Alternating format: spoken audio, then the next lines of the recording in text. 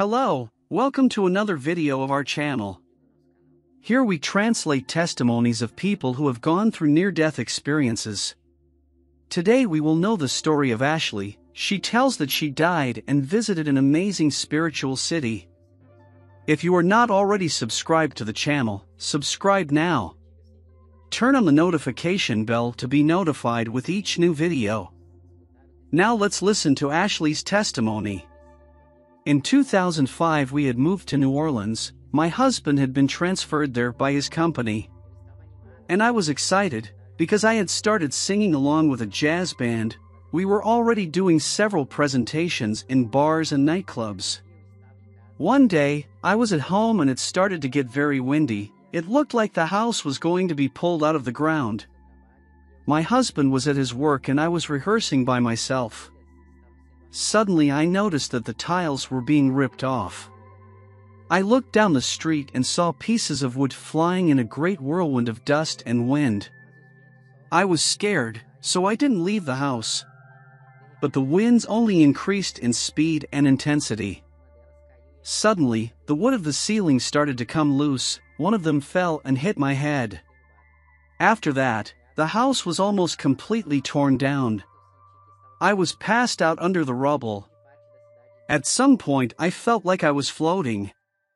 I could see much of the city destroyed by the force of the winds.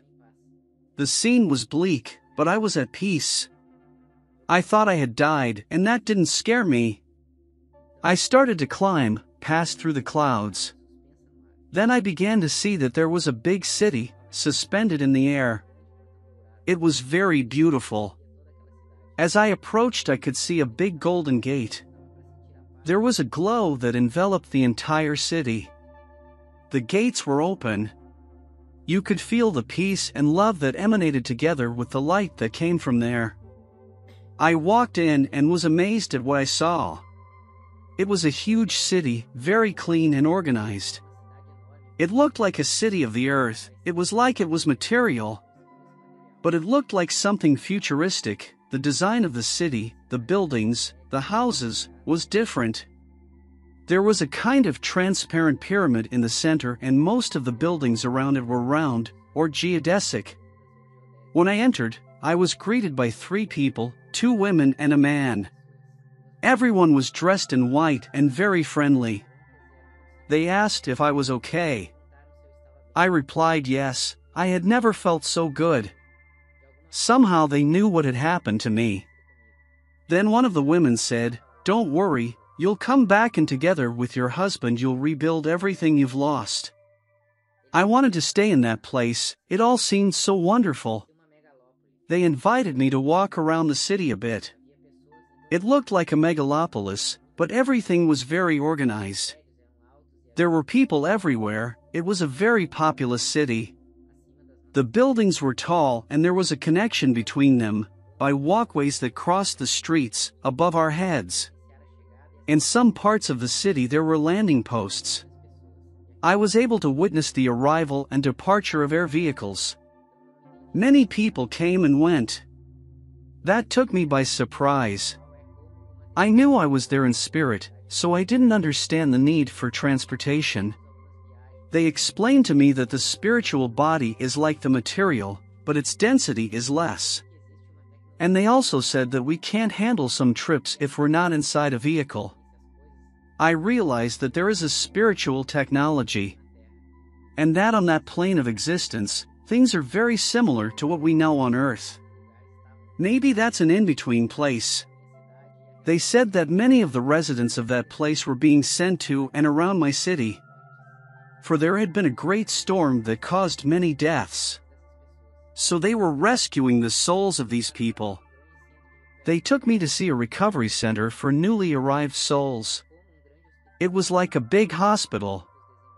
I saw one of the vehicles disembarking with dozens of people looking as if they had suffered serious injuries. With them came many other people, those dressed in white. I believe they are the residents of the city. Inside the hospital there were hundreds of beds with people being treated. I realized that there were different roles among the city's residents. Some looked like doctors, others nurses.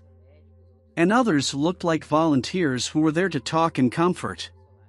The 3 people who received me were accompanying me on this visit. They explained that those people would be treated according to the severity of the trauma they had suffered, and that all of them, within a not too long period of time, would be fine, like all the residents of the city. I was impressed by it all. I asked if I could stay to help. That all moved me a lot. They told me they needed my help on land. I was told that I would come back and would not have major injuries. In a few days, I would be ready to start my life over.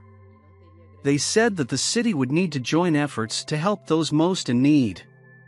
Many families had lost everything, including the people who supported their homes. So all help would be needed. The charity and love energy of that place was contagious. I was very happy to know that I could help in some way. After that, they said I should come back. They led me to one of the vehicles that headed for land. Arriving there, I was taken to the rubble of my house. My husband was already there, with a group of volunteer firefighters, looking for my body. I was then pulled into my subject.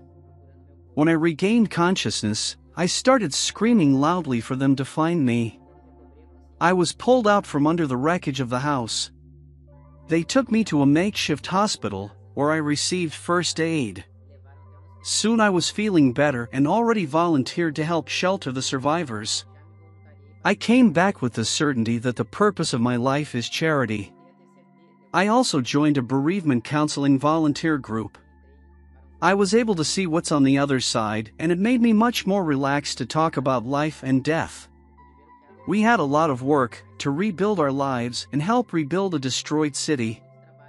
But we count on the help of many people who also live connected with the powerful energy of charity. I'm sure spiritual workers are always following in our footsteps and sending their emissaries. So, what did you think of this testimony? Leave your impressions in the comments. Don't forget to subscribe to the channel. Let's bring more people the hope that there is life beyond what the eyes can see.